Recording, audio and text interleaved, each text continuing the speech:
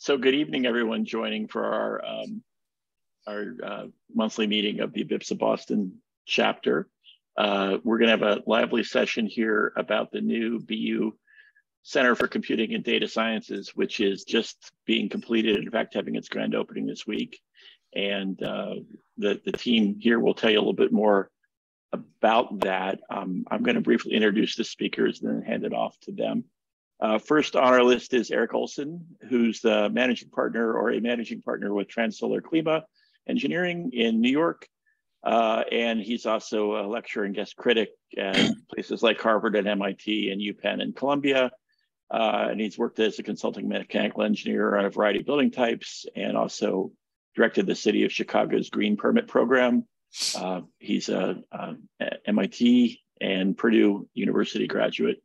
And their firm did a lot of the early analysis on this project, and he'll tell us a little bit about that. Next on the list is John Kastrinos, who's a lead hydrologist and professional geologist at Haley and Aldrich, and he's the leader of their ground source heat exchange practice.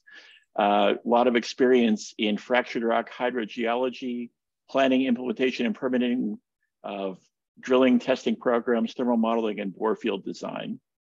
And so done a lot of different geothermal projects, including the Trinity Church in Boston, which everybody knows about. And of course, his firm was the designers of the geothermal for this particular project, which enables them to be all electric and zero carbon. And then finally, my colleague, Anthony Hardman, who's with the Green Engineers. Senior building performance analyst. And if everybody who's not talking could go on mute, that would be terrific. And so Anthony and the team that he leads did the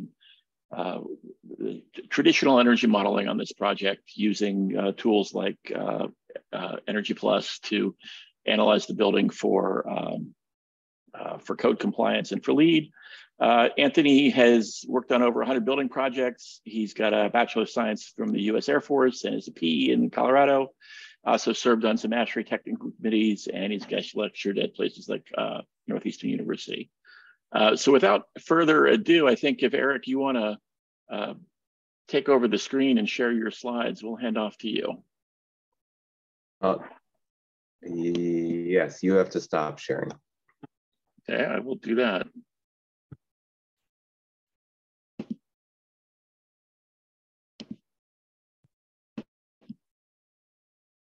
Okay. Good evening, everyone. And I wish we were in I want to be in a lecture hall and like wait for everybody to respond. Like, good evening, good evening. Yeah. I think the goal is to keep it pretty casual here as we hold together fairly quickly with this group. And I'm going to set things up talking about just the high level story of the project overall, and then talk about some of the early modeling efforts that we did before handing on to John to talk about the geothermal design, and Anthony to talk about some of the compliance and other whole building energy modeling.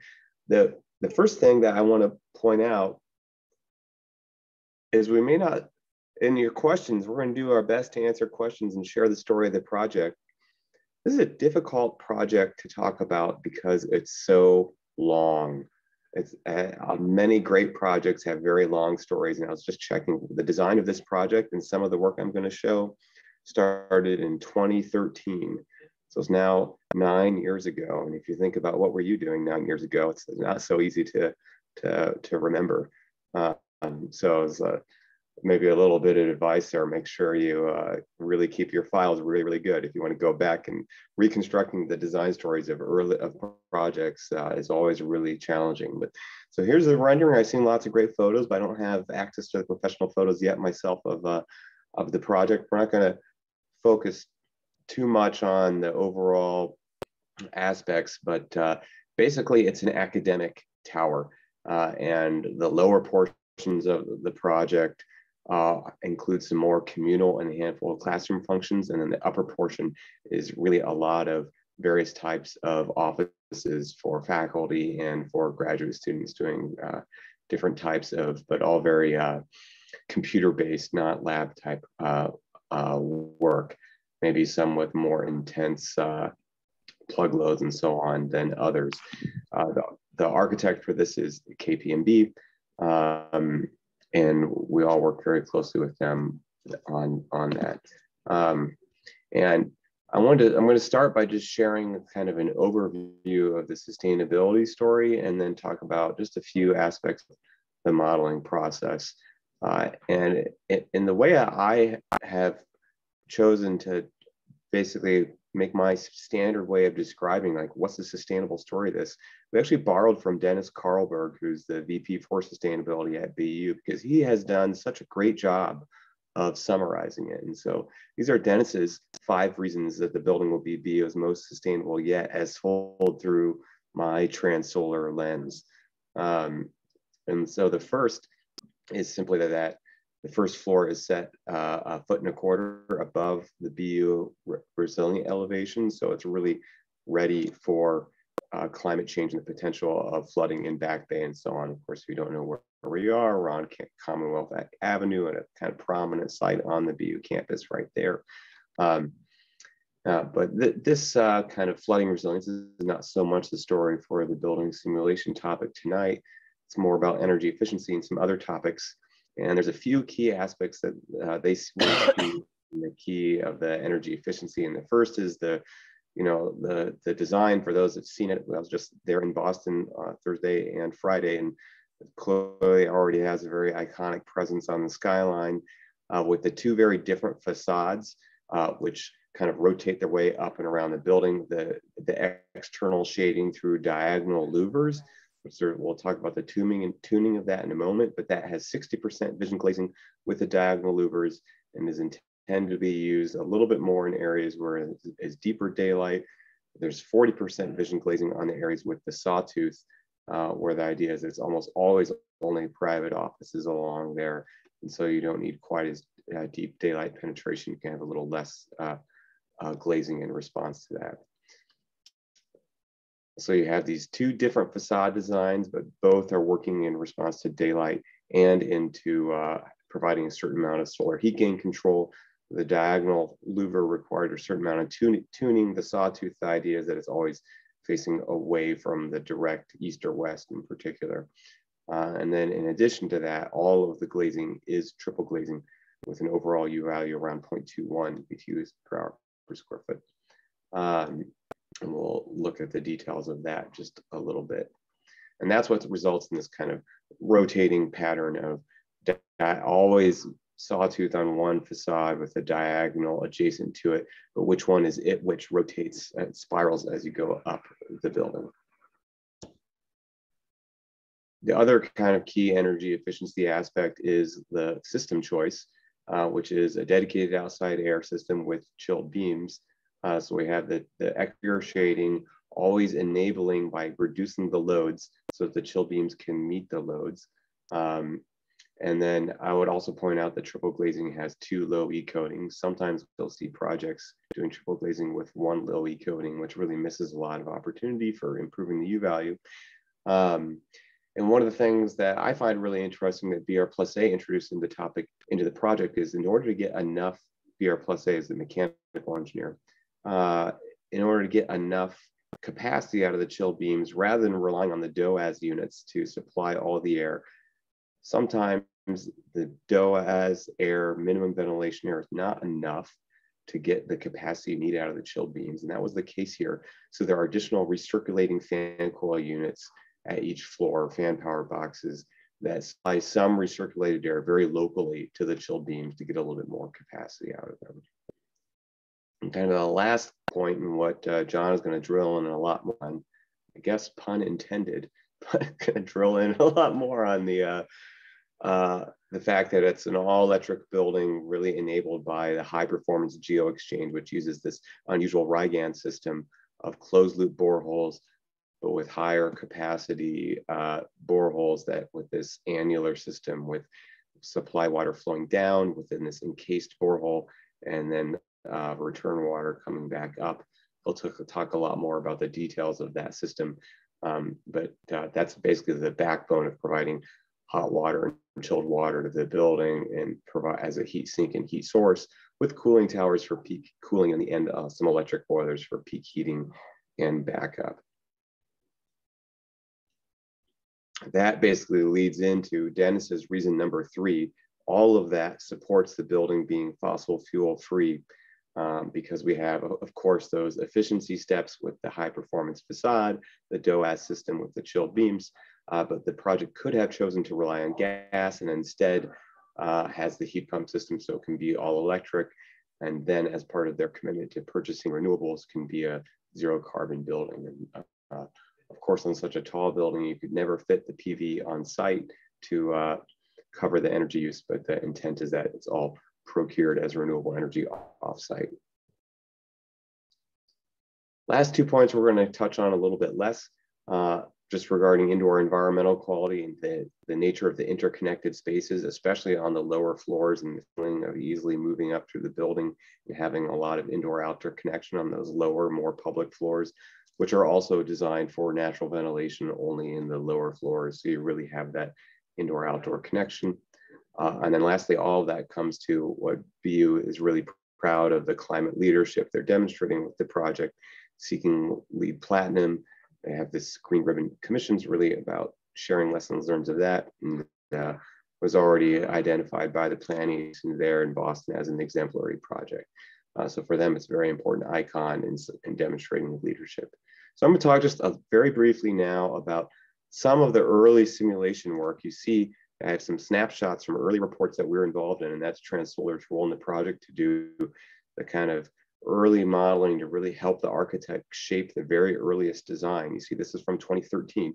We're already looking at the exterior shading on the facade and how that is influencing the solar heat gain.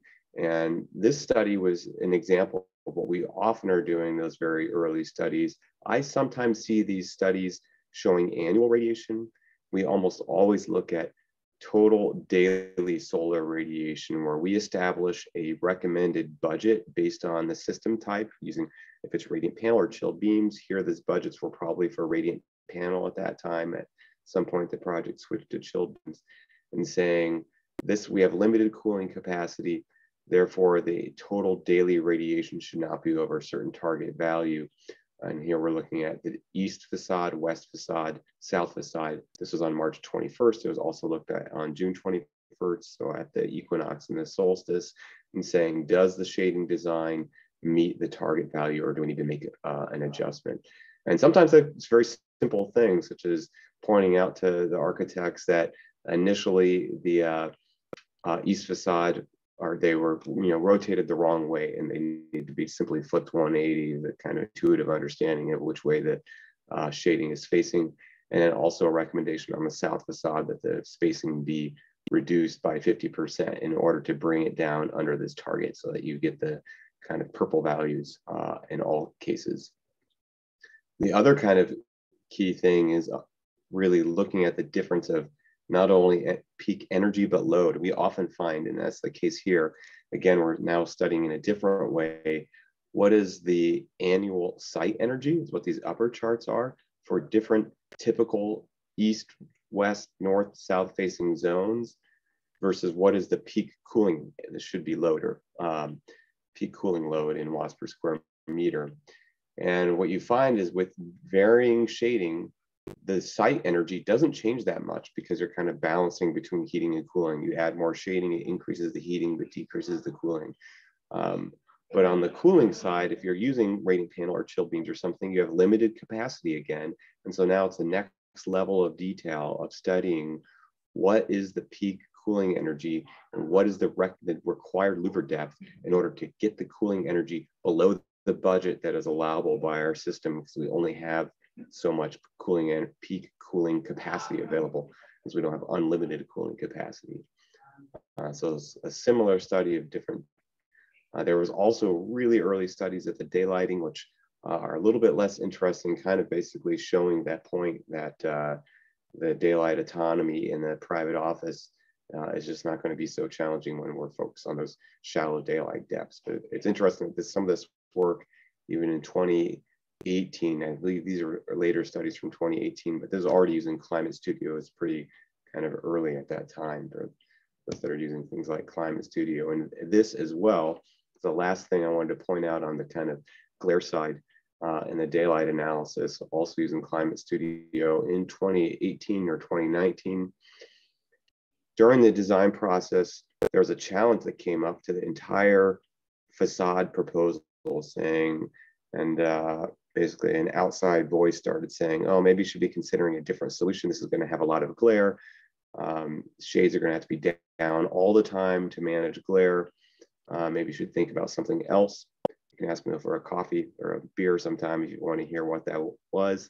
And there was some glare analysis put forward saying, trying to show that it would need, that these carpet charts showing red all the time, just claiming that they would need shades closed all the time. And so we had to do the glare analysis to show, first of all, even if you are looking toward the corner at the facade, the glare, the red is times when you have intolerable glare, or orange is disturbing glare, in the months of the year and the hours, that it's not all the time, it's only in the winter, in this example, around noontime.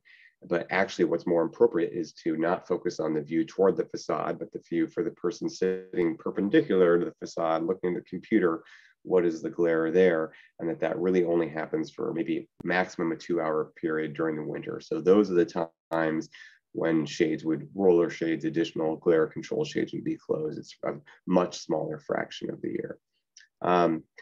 Then next I want to just touch on the different system options, how we arrived at this decision to be fossil fuel free and have the triple glazing and the DOAS. So when the project was reactivated in 2018, 2019, one of the first exercises to really study a more traditional option, just the glazing improvements, going to the geothermal system, going to a full geothermal system, and really explaining those options and doing some very high level cost estimates. And so the whole team did that. The mechanical engineer was also very involved. These are their diagrams to explain the different options to BU. This is basically the option that we ended up with.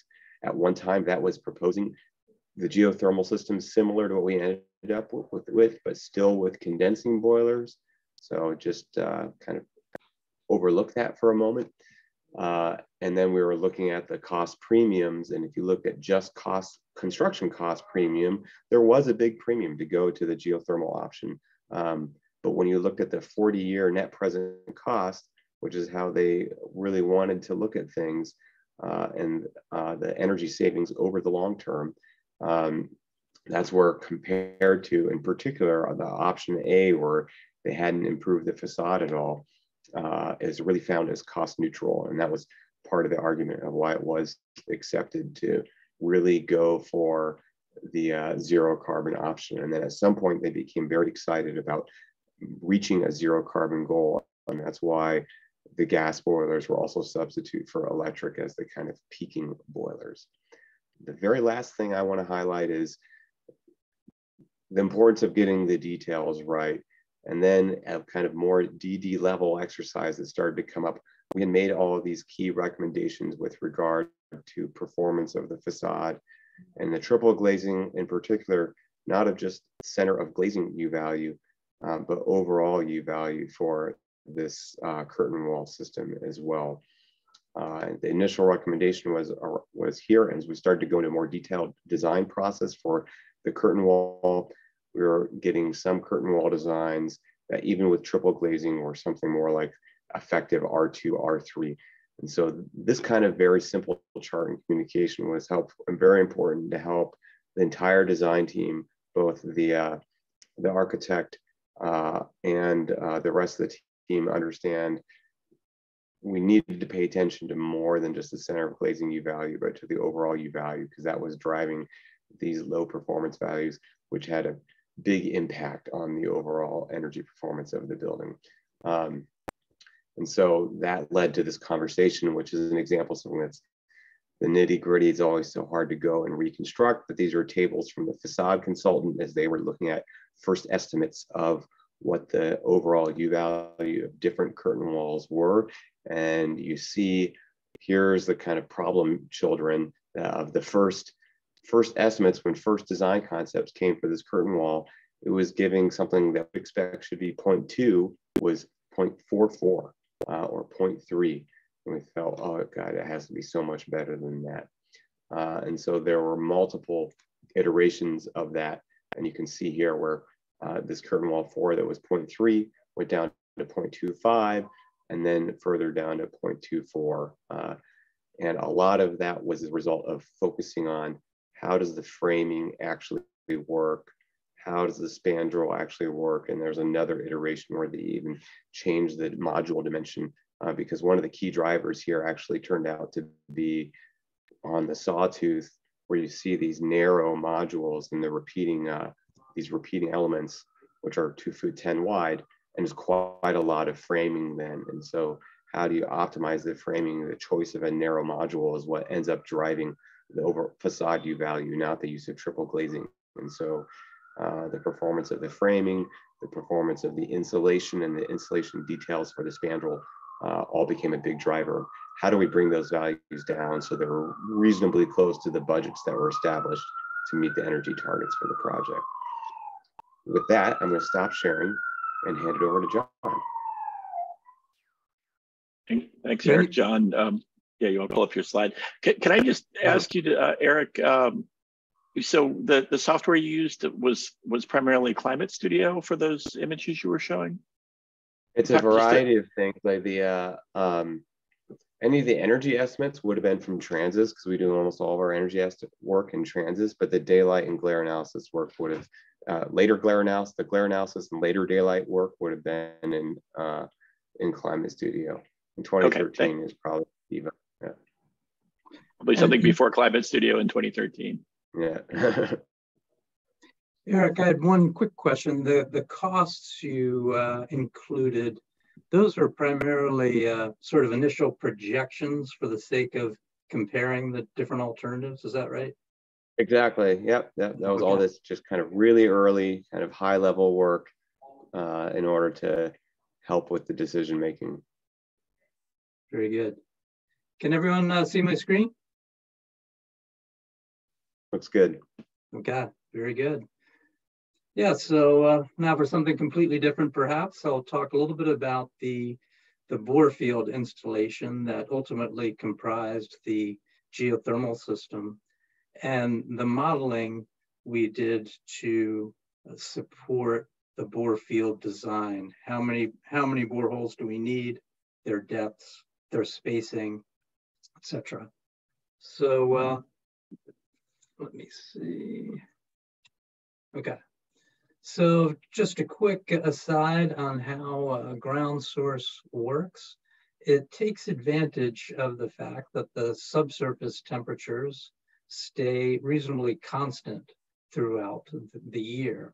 So in the summer, when you're generating cooling for the building, you're doing so by essentially rejecting heat to the subsurface. So the temperatures leaving the heat pump in the building are higher than what's coming in, and as the temperatures circulate through the ground, they're lowered and they are reduced to something closer to the ambient ground temperatures that you're starting off with.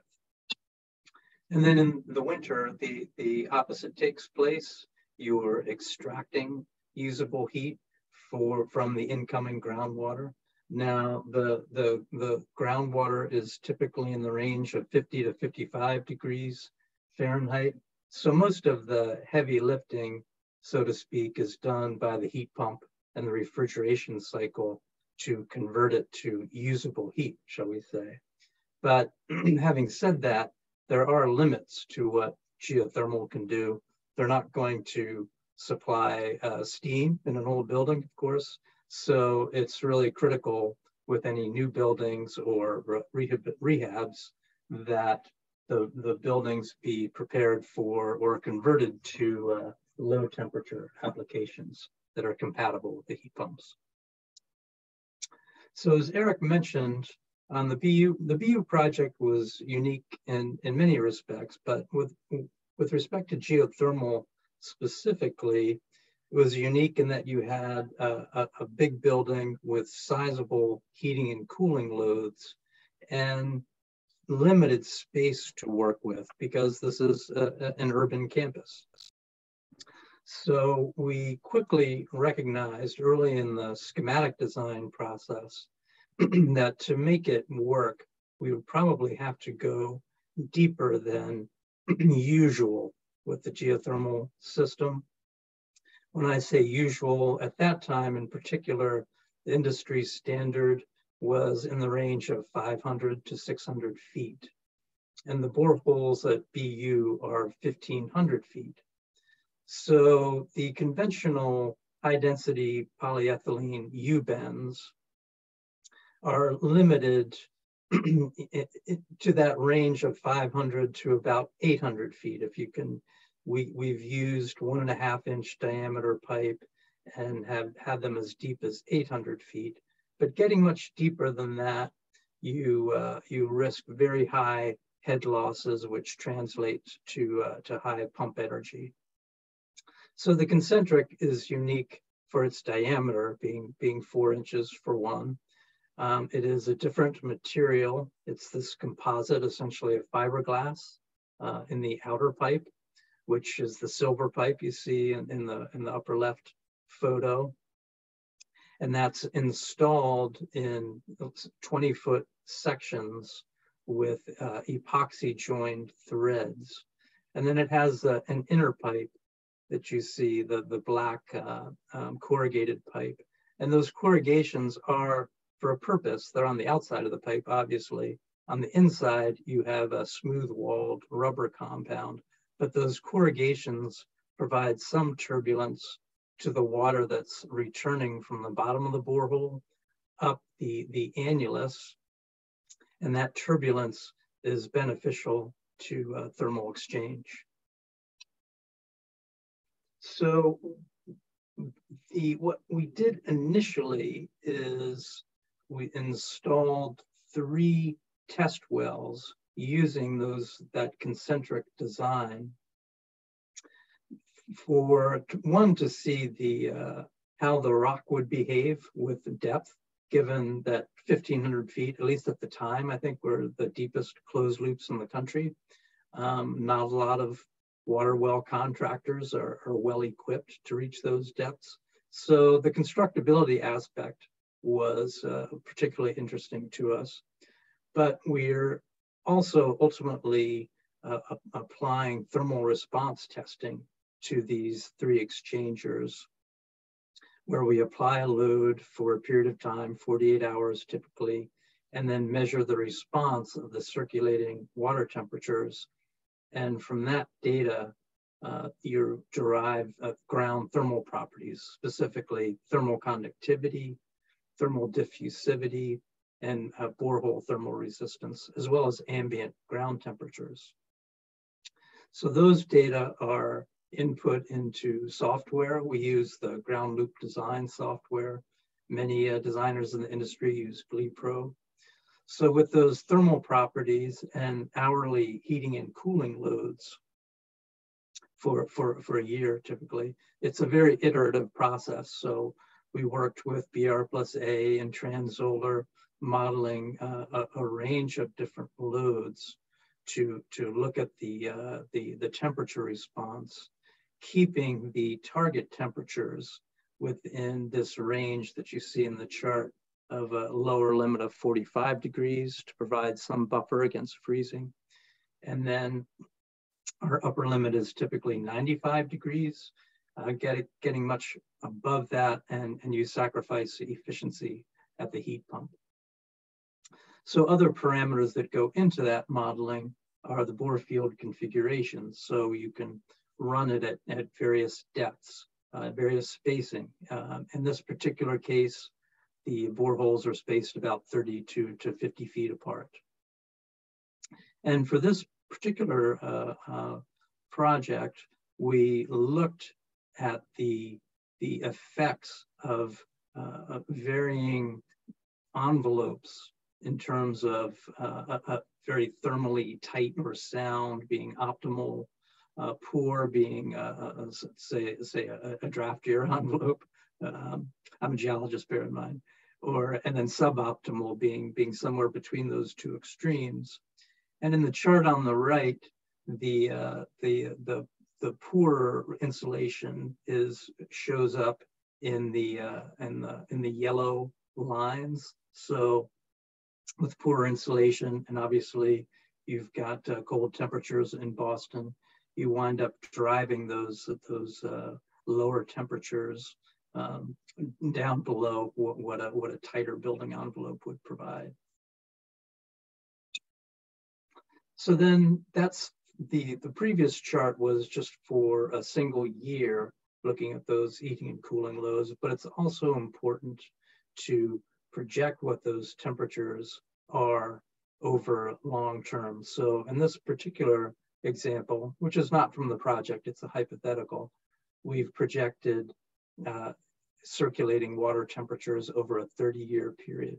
And the reason we do that is while we strive to maintain a balance between heating and cooling loads over the course of a year, they're never perfectly balanced. So, and it depends on the thermal properties as well. On some sites, you can tolerate a greater imbalance between heating and cooling.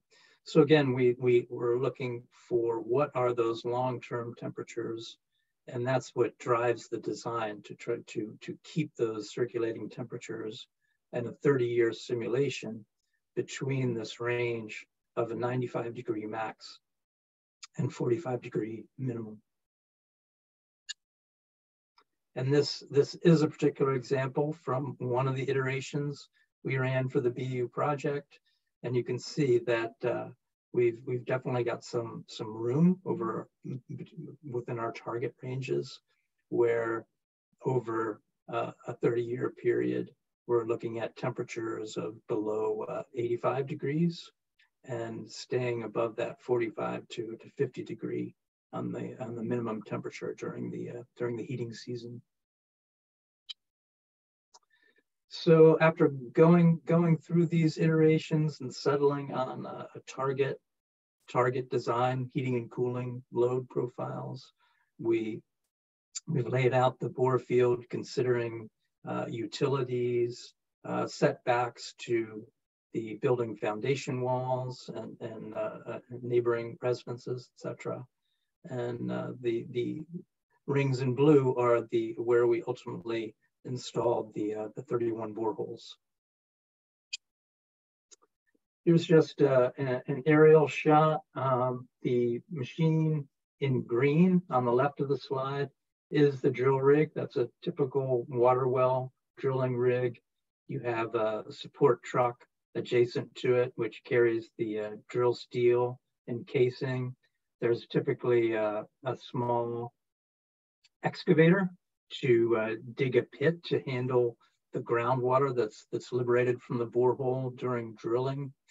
And then you have a series of apparatus to settle out the sediments to allow that water to be discharged to a catch basin under the auspices of an EPA permit. So again, here's just a close-up of the drill rig. There's this carousel that essentially brings casing and drill steel around so that they can thread it into the steel that's already in the ground, do it safely and efficiently. Then you have a small pit where the water is first generated. They pump from that pit to a series of tanks to treat the water. Just a close-up of the Ragan product, the concentric product, just the outer pipe. This is going in, again, in a 20-foot flight, so 75 per installation. It was Skillings and Son, I should mention, out of New Hampshire that did this work, and they did a terrific job. The rock in Boston generates a lot of water, so we had multiple tanks. We actually had 4 in series for the production bore field, just to handle the flows coming out of the boreholes, which were in some cases in excess of 200 gallons a minute. And then here's just another photo of actually a well-constructed sedimentation pit that was required as part of the water treatment. And that's what I've got. I'll stop sharing at this point. Okay, thank you, John. And so next we'll hear from Anthony Hardman, who's going to talk a little bit more about the full building modeling process.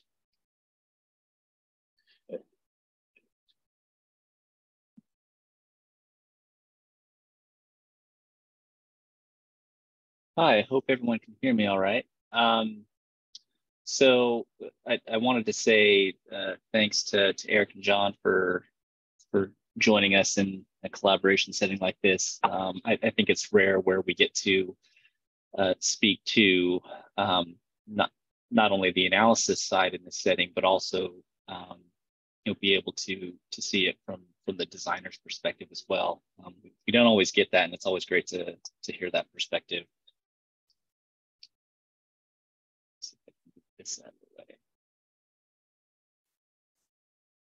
And there's me. I work for the Green Engineer. I'm going to skip past some of this intro stuff, but we do sustainable design consulting, covering a breadth of expertise. For this group, obviously, you care that we do energy modeling, LCAs, net zero energy planning for utility incentives and the like, daylight analysis, as Erik has showed a little bit of. Our company is a certified benefit corporation, which means we do a lot of good stuff that just extends beyond the bottom line of the profit and loss sheet. What I wanted to talk about a little bit is just the flip side of the analysis and speak to the process, because I think it's really unique, as Erik alluded to, just how long this project transpired, the number of consultants were involved, and how they all interacted to develop this project over that span of time. So Erik, I think you mentioned you got involved in 2013. John, I don't know when your team got involved, but it was probably, or maybe around the time we did, circa 2019 or so. And there's some overlap between all the parties involved. And in addition to us, there was the facade consultant that was mentioned, and it was kind of interesting for me to hear that some of the steps that were undertaken in those early conceptual phases were actually repeated later on, as late as the DD or even the progress CD phase. So just understanding that a lot of the effort that we do is cyclical in nature, and it's not necessarily as linear as what this process outlines here. Okay, so for those who don't know, ASHRAE standard 209 is basically an energy modeling standard, and it tries to provide a framework that standardizes how we should go about assessing buildings. And I don't want to make this a deep dive in 209 by any means, but again, I do think it's interesting to highlight how there's overlap between different consultants in this project in particular.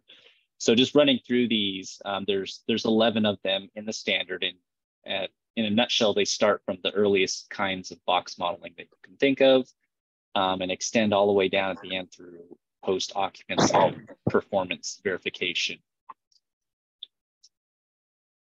Early on, Erik talked about all the efforts that his team undertook, and starting with simple box modeling, I was going to ask at what point on this list do you think that your involvement stopped? Certainly, we saw the daylighting analysis and the glare analysis, and even the current wall analysis to inform not just the optics, but also thermal loads. So at the very least, that effort was encapsulated in those first three steps there: simple box modeling, conceptual design, and importantly, load reduction. I imagine it also incorporated that HVAC system selection. Moving on, we get into this conceptual design phases, or sorry, the schematic through construction documentation phases in numbers 5, 6, and 7 there. And I believe that's essentially where our firm kind of took the baton and proceeded to run with some of the more detailed analysis. The final step is basically where our scope is up to now, and that's basically the compliance phase of the energy analysis process. So drawings are at or beyond 90% CDs. There's certainly going to be minor changes, hopefully no more than minor changes that occur at that point and beyond. And Standard 209 defines those as design energy performance, change orders, and as-built. Typically, those are not ever assessed, as you would see here. It's very rarely that, in my experience at least, that the team is going to come back to a consultant to assess, what's the cost benefit of a decision that's being made at that point. Usually at this phase, what they're encountering is budget overruns, and so it's more just a cost-cutting exercise than a value engineering exercise. Which does remind me, I should go back one. We did, in fact, do some value engineering in the progress CD phase, and if I could, I would pull up Erik's slide about those curtain wall optimizations that they worked through. So you had, and who knows, dozen or maybe more different typical curtain wall assembly types, and how those were optimized from barely code compliant U values down to something that was more reflective of a true triple glazed assembly. That same exercise occurred again. I don't know if it was with the same facade consultant, but with another facade consultant, again at Progress CDs, focusing on, I'm guessing what came out to be some more problematic independent assemblies out of that whole list, and the same results transpired as well. So they were able to reduce those and get that overall envelope P value down closer to targets. And of course, just so I'm not totally missing the boat here, but I did in fact do some analysis on there. So there's your spatial daylight autonomy graph to show that we're not just talking words and not doing any actual modeling in an IBPSA presentation. The reason why all these charts are sort of titled with a question mark at the top there is that there still is this post-occupancy comparison phase that exists in ASHRAE 209.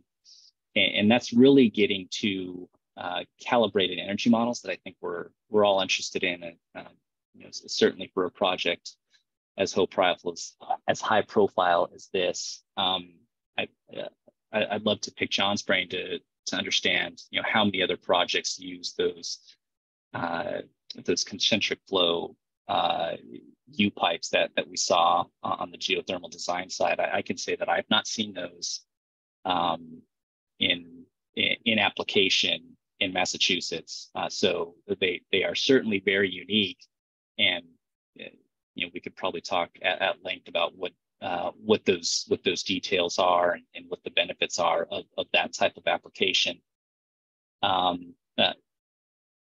One of the unique things about this process, if I can go down on the side for a minute, again, was just the interaction between our firm as the compliance modeler. So that would be back in this phase, maybe even towards the latter value engineering phase, working with Haley and Aldrich to ensure that they have the data necessary to optimize that ground heat exchanger capacity, essentially. And so, as John mentioned, it is very iterative, and it does require a lot of collaboration. So as one can imagine, there are some number of design changes that'll alter the loads of the building, and those loads have to go somewhere. And so from Haley and Aldrich's perspective, they need that latest information to help refine the sizing of the ground heat exchanger as well, because that has a finite capacity. When I first got into this industry, I actually worked for a geothermal design firm where we only did geothermal designs and applications. And one of the things that was easy for me in that role was that I got to be both the energy analyst and the designer. So I didn't necessarily have to rely on another party to understand or quantify what the annual loads are for a project that then need to be managed by a ground heat exchanger. It was on, in the other program, in the other folder on my PC. So that is certainly a unique reality of geothermal projects, at least in this region. I'm not aware of many firms, if any, that do both we'll call it the load side engineering, what BR+A did for this project inside the building, and also the what we'll call the source side or the ground heat exchanger design engineering on the outside of the building. So that requires a lot of collaboration, not just with BR+A, who's doing their peak sizing requirements for design day applications or scenarios, and then someone like TGE doing the annual loads that are looking at more typical year weather file loads, and then incorporating those together in tandem and using those to inform ultimately those ground heat exchanger details. So that again requires a lot of collaboration that is unique to geothermal projects. Okay, and then I'll close briefly with just what I think the role of an analyst can be, and certainly was on this, and hopefully these can be some takeaways that are applicable to any analysis project that you might be involved in.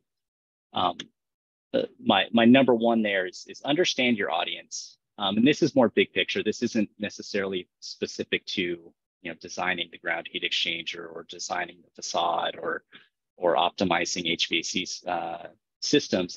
It's more about your interaction with the team at large.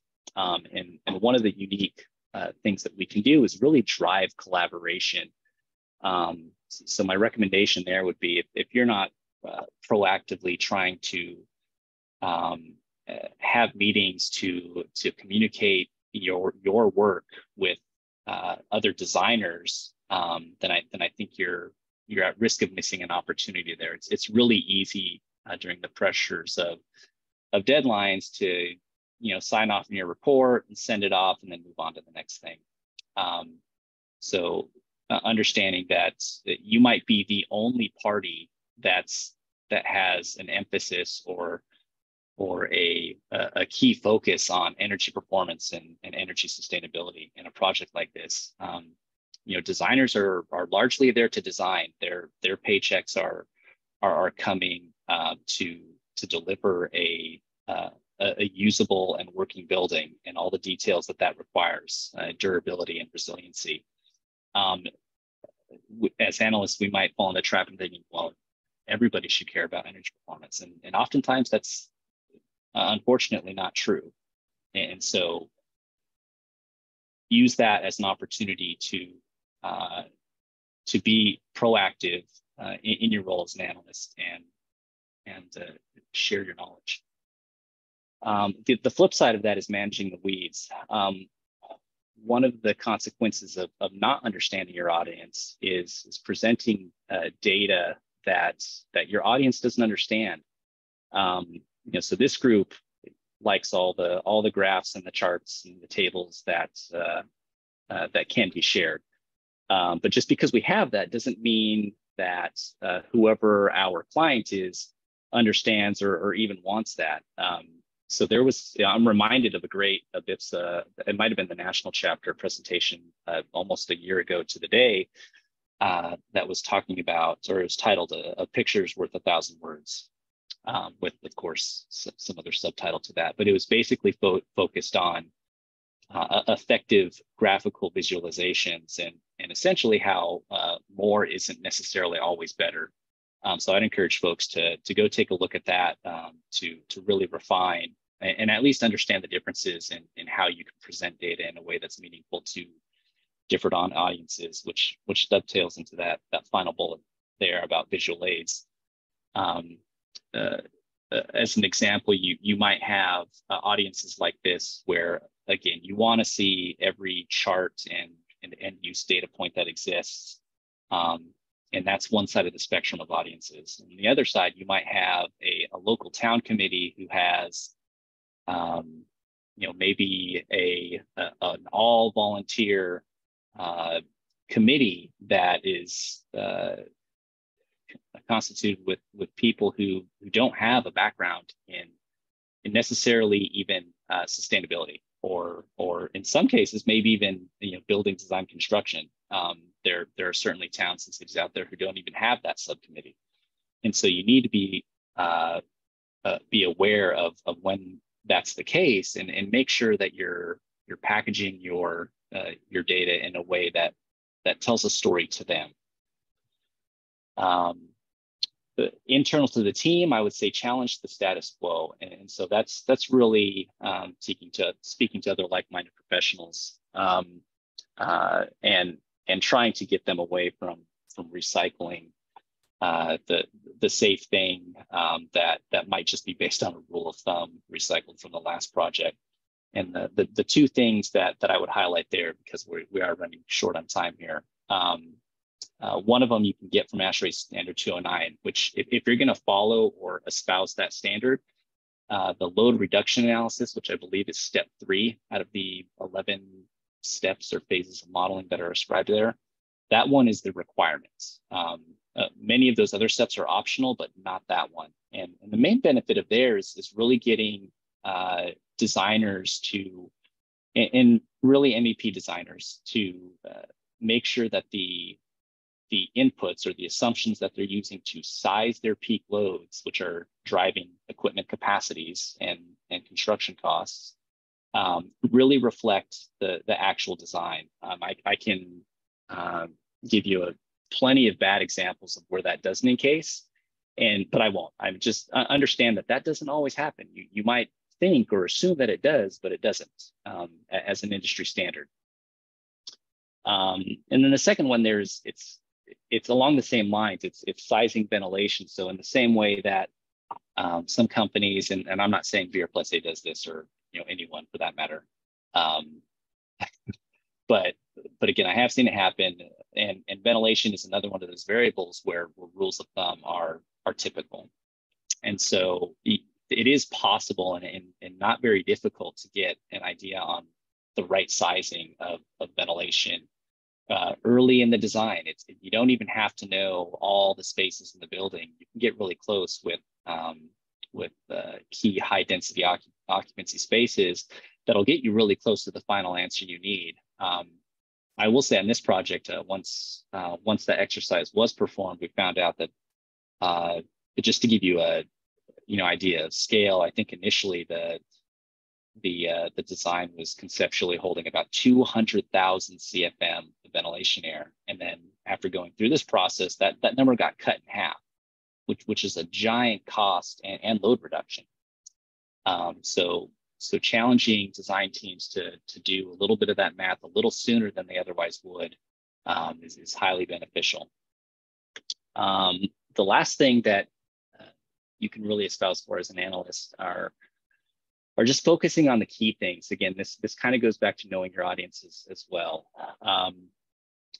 We can really get derailed if we are constantly asking the team about details that don't necessarily drive performance in the building.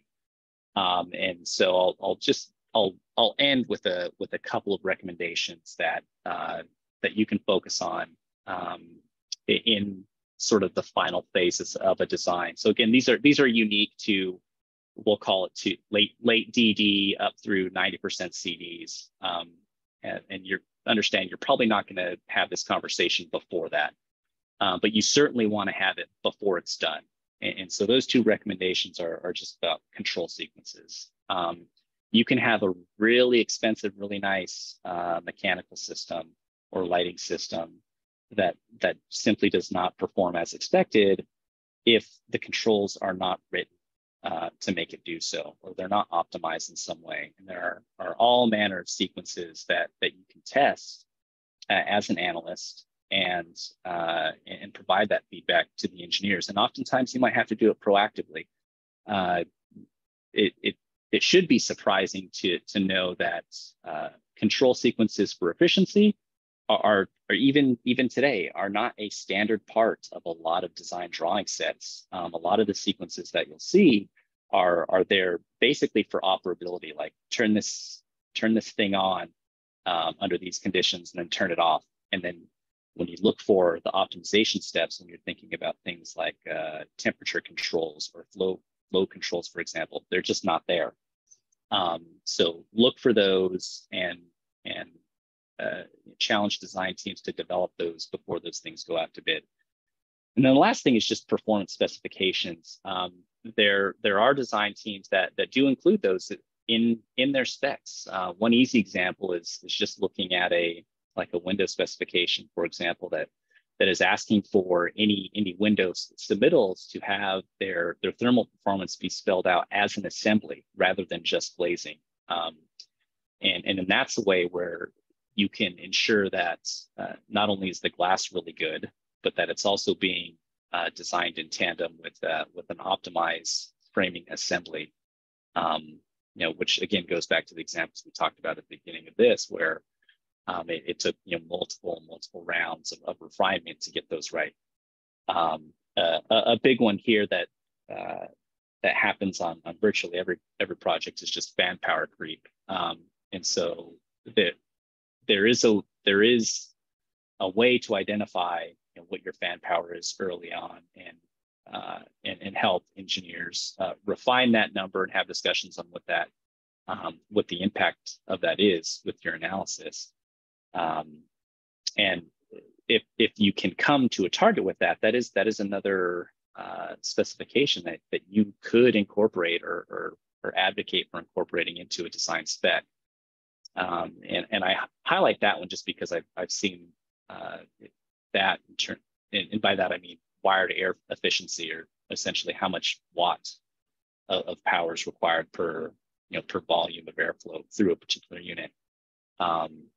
That wire to air efficiency is something that could be incorporated into design spec. So we're at time, and I half expected to get koosh ball or something thrown at me back of my head here, because I don't know that I've left much time for questions, and I will have to run out the door here shortly. So I'm going to turn my camera. I've been throwing things at you for a while now, Anthony. So we're at top of the hour here. We've got some questions, and Erik, I know, has got to run. So are there any specific questions for Transsolar or for Erik first? And then we've got a few questions that have come in already.